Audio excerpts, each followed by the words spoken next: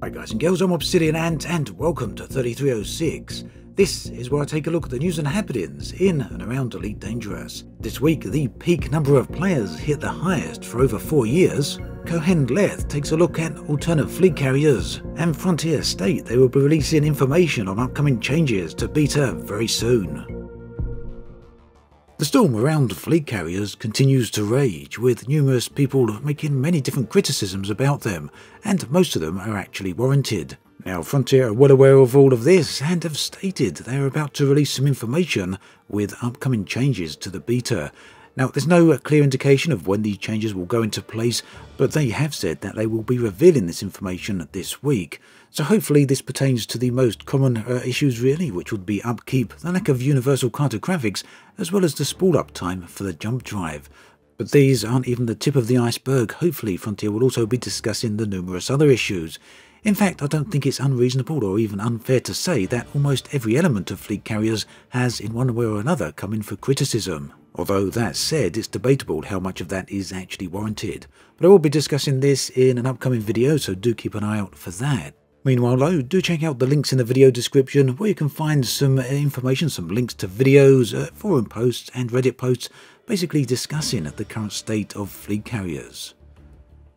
Now, despite all of these issues surrounding fleet carriers, it does seem that the update, the beta, has attracted a huge volume of players. Steam Charts shows a peak of over 15,000 concurrent players this weekend, and this is the highest since December 2015, which was the release of Horizons. So a lot of people interested in the game, a lot of people perhaps playing due to the various lockdowns around the world. There was also a sale over the weekend for Elite Dangerous and indeed other Frontier games, but even with all that, it seems fleet carriers are a huge attraction for players. How many of these players actually stay around after the beta is ended, we'll have to wait and see, but hopefully it's going to be a decent percentage. Sticking with the subject of fleet carriers for now, Commander Kohen Leth has spent some time travelling around the inhabited galaxy, at this time looking for variants on fleet carriers. Now these can be found at the dry docks in fleet carrier service systems or fleet carrier vendor systems, and they show a bunch of different types of fleet carriers. So Kohen Leth went ahead and put together some top-down views of these carriers, which you can see on screen right now. And if you want to see the full image, the original image, then do have a look at the link in the video description.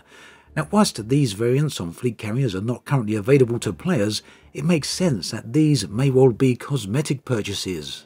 And if you want a more in-depth look at each of these, then do check out the recent video from YouTuber Burpit. You can see a link again in the video description. Now, whether or not there's any functional differences between these fleet carriers is completely unknown, but I suspect that is unlikely, and these are actually cosmetic visual differences only. But what does seem apparent is that at least a few elements from these different fleet carriers are taken from the idea of the support ships that Frontier showed off last year, and you can see some screenshots on the screen right here of those support ships.